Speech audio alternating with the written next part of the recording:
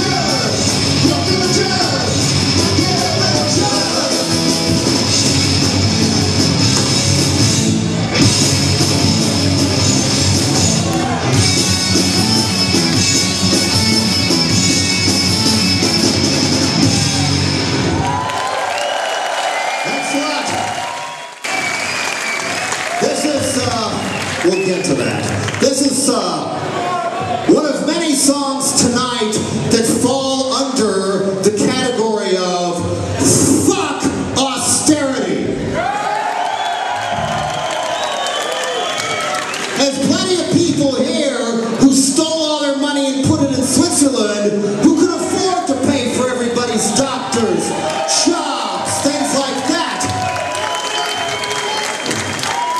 You got a budget deficit, how about making rich people pay taxes? Even in America, sometimes if they admit Greece exists at all, oh my God, if Greece crashes, it might cost Obama the election. No, I think sucking up to Wall Street could, though. Anyway, we're getting, you'll notice that all over Europe and in America and other places, this austerity scam all at the same time. And in a lot of these cases, Spain, France, I've seen the math in an article in leftist magazine in America called The Nation, that their deficit is almost exactly equal to all the money they forgot to collect in taxes from rich people and corporations with corrupt politicians lower the fucking taxes. That's not even capitalism anymore.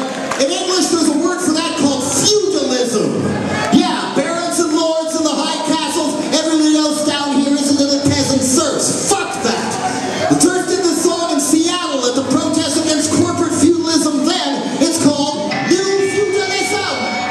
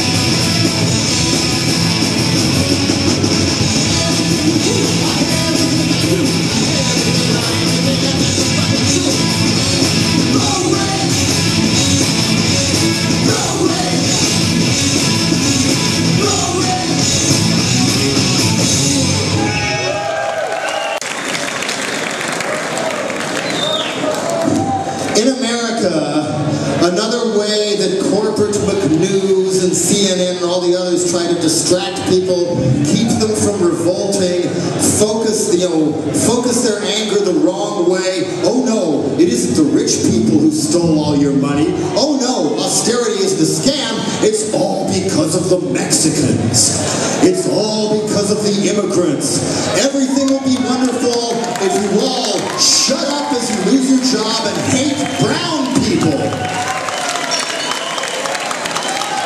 All designed to get people who should know better to fall for right-wing extremists like the Tea Party and keep their brain in a mental prison called Panic Land.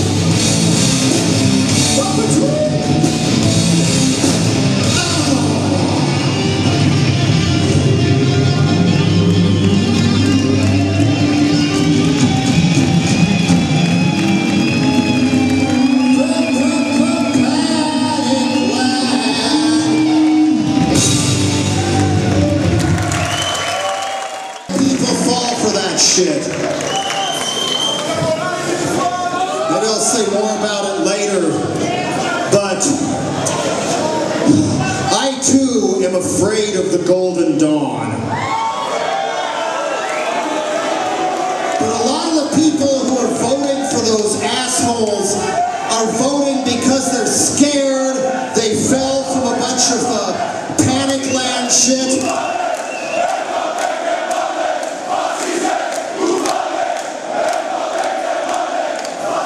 Okay, I don't know the Greek, I'm sorry. But some people, they just do it because they're scared. The ones who don't really know how fucked up that shit is. And we all need to not hate the media, but become the media. And if someone we know personally is starting to fall for that kind of fascism and racism, don't just walk away and tell them to fuck themselves. Talk to them. Talk to them very carefully and communicate with them why this is wrong. The news on TV will not do this. We have to do this. Yeah. They may say you're stupid at first, but maybe they'll wake up a day, a week, a month later, hey, wait a minute, I made a mistake. We gotta do this. Meanwhile, back in D.C., Barackstar O'Bummer, out of nowhere to say the thing. What a package, marketing, hope and change. It's no wonder they put so much money in. Okay.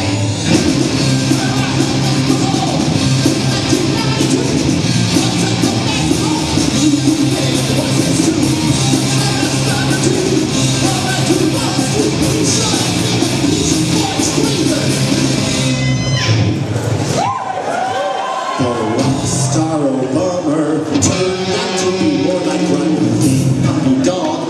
Eating up again and again instead of fighting, begging on his knees and coming down.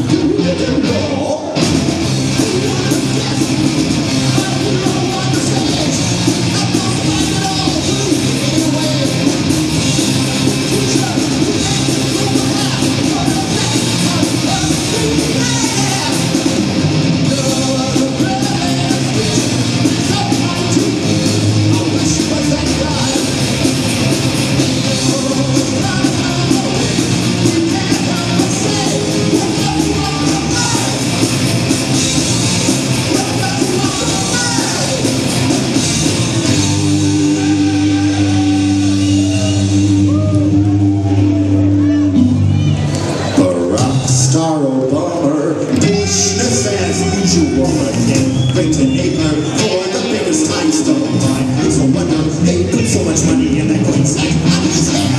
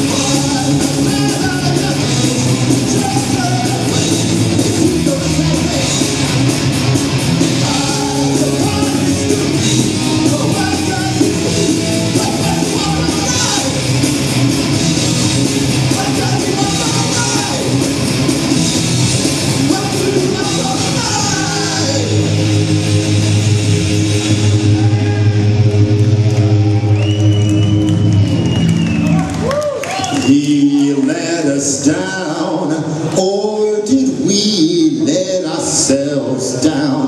Drink your latte, America. Oprah in chief will do the work while we sit home reminiscing about our lost youth on Facebook.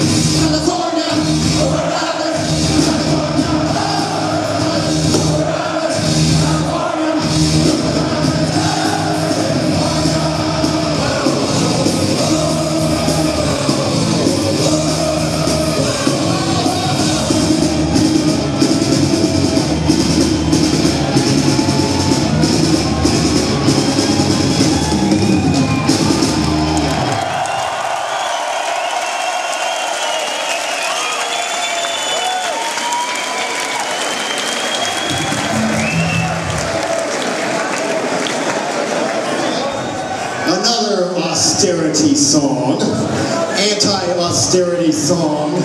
Snip, snip, snip, snip, snip. Rich people pay nothing. What is the worst form of addiction on earth? Crack? Methamphetamines? Cocaine? Or money? These people trying to take everybody's money, they've run out of things to steal almost, haven't they? Now they have to fuck over everybody else. Why? Because they're a bunch of addicts and they know no other way. Making their first million wasn't enough. Must have more. And I must win. That means somebody else must lose. Oh, we've got to keep all these people on their plate trying to eat my money. It's mine. The only way to cure a money addict is to put them in rehab by enacting not just a tax on zillionaires, but a maximum wage. Everything else goes back to the public good. Otherwise, it's all being sucked away by the werewolves of Wall Street.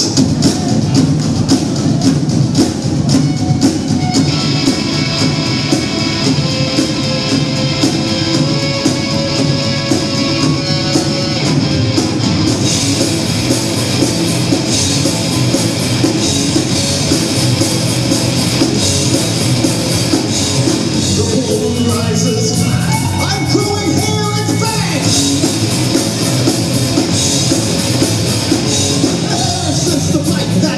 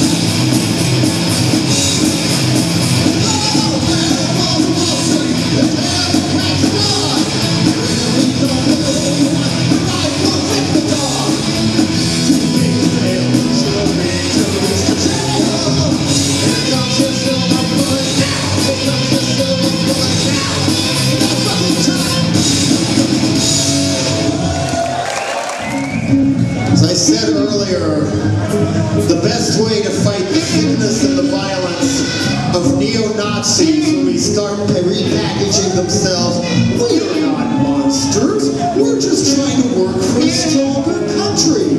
We're just trying to keep the neighborhood clean. Fighting violence with violence is just going to make it way, way, way fucking worse. And I originally wrote this song against violence in the punk underground scene. People jumping off the stage, hitting somebody and running away like a chicken shit. Maybe they were cops, I don't know. But then, as the song spread, people who have been through real dictatorships, meaning anything from communism to Papadopoulos to Argentina, whatever, they adopted the song as an anthem against fascism, against racism, and against the police state. So in that spirit, against all sympathizers of races like the Golden Dawn, Nazi fucks, fuck off!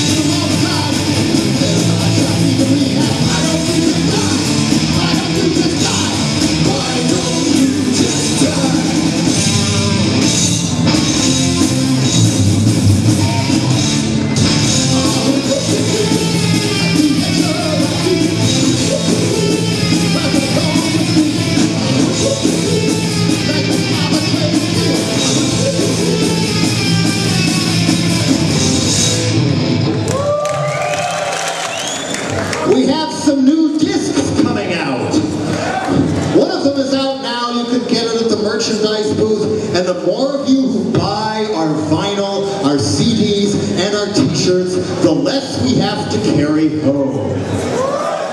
Yeah. And so, the EP is called Shockupy. We're going to explain that a little later. The album coming next year is called, get ready for this one, White People and the Damage Done. Yeah. The whole concept that it's got to be Americans or Europeans who know how to run everybody else's countries for them. We can't possibly let them do it themselves. After all, we can't steal all their resources that way. White people and the damage done. Woo! White people and the damage done. While we're still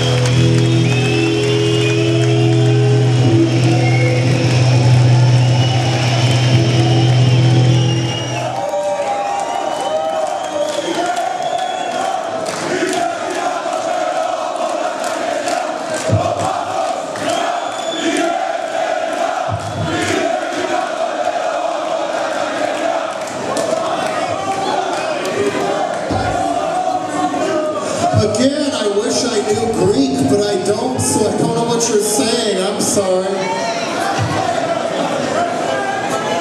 Can someone translate?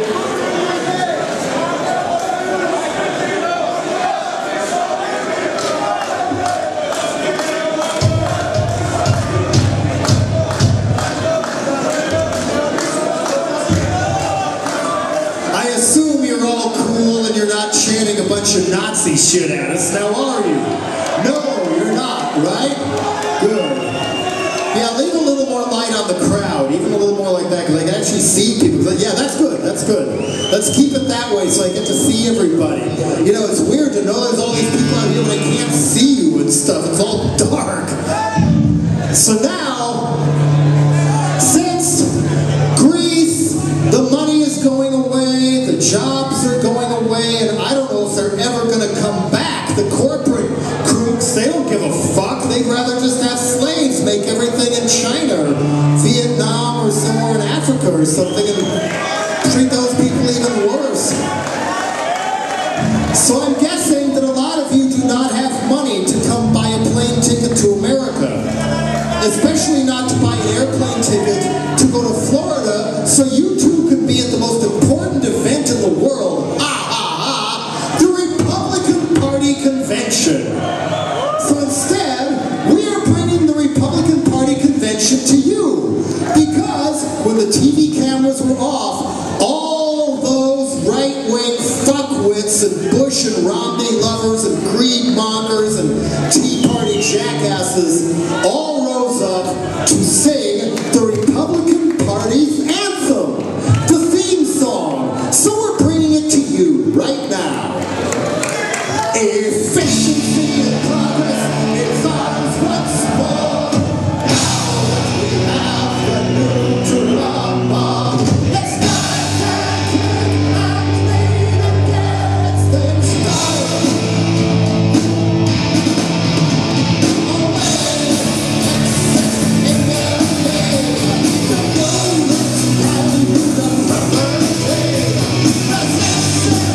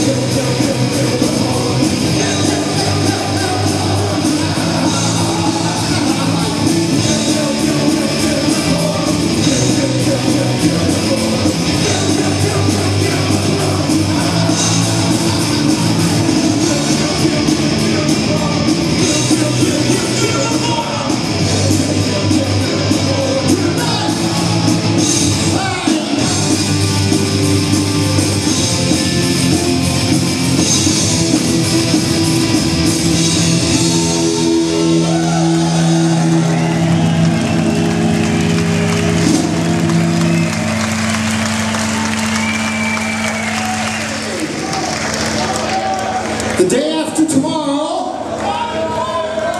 something is happening here that I wish would happen more often in America, but Americans can't even think of the whole concept of one of my favorite ways of fighting the power, general strike. Yeah. How many of you going to the general strike? That's not that many of you. The rest of you going to stay home and catch up on your email or play video games or watch football or something like that? Come on, people. You won't be like that if you lose your fucking job. But those of you who go to the general strike, above all, I wish you to stay safe. Away from violence, from the police, away from violence, from thugs who start breaking things and setting fires just so they can get the police to come in. They may even be undercover cops with balaclavas on. You better watch out for that shit. Don't let them drag you into anything that involves throwing something. Because then, nowadays, they'll charge you as a fucking terrorist. Don't let it happen. Non-violence. Lots of people, but no violence. You see somebody, I'll show you something. I want to show you something. You see somebody get ready to do something like this, there is a way to stop them. No violence.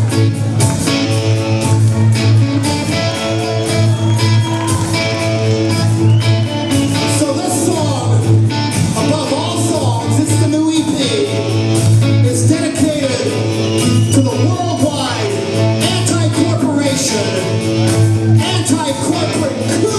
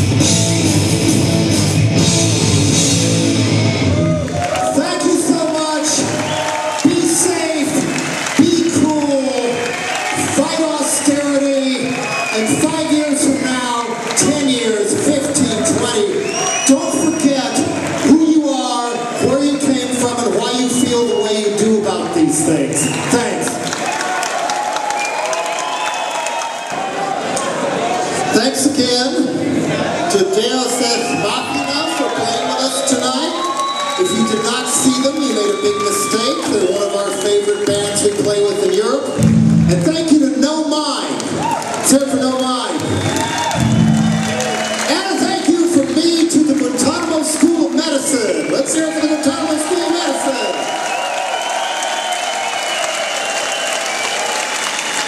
On guitar, making angel wings in imaginary snow, this is Ralph Spike.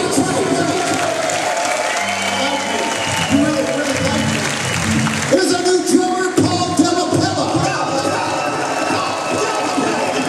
On the bass, Andrew Weiss. And on guitar, Chemo Ball.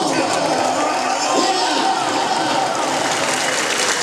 On the stage crew, Robert Dietrich. Wherever there it is. Come on, Robert. This is our brother, man. Robert Dietrich. Yeah. We couldn't do this without him. David Pollack, who brought us here. The Big Dipper. And on the sound, our secret weapon up there is Kurt Schlegel. Kurt Schlegel, yeah. Who just became a father of a little girl. Yeah. Okay. I forgot what we were going to play. Now I remember what we were going to play. Okay. One more thought about the general strike and the demonstration. The more violence there is, the more likely you are to see this happen. Are we ready? All our secret weapons.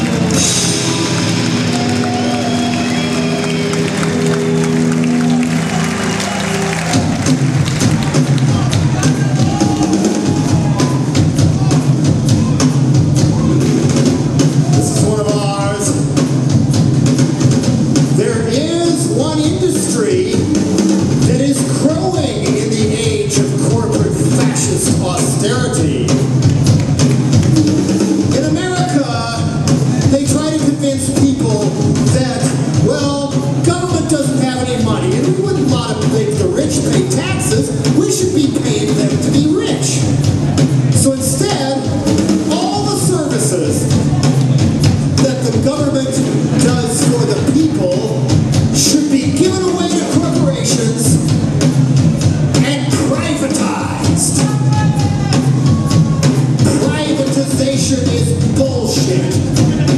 Privatization is a scam. Privatization is a sexual fetish of the International Monetary Fund. So guess what they have privatized in America? Prisons. Prisons for profit. Prisons for profit? How do you make a profit running a jail?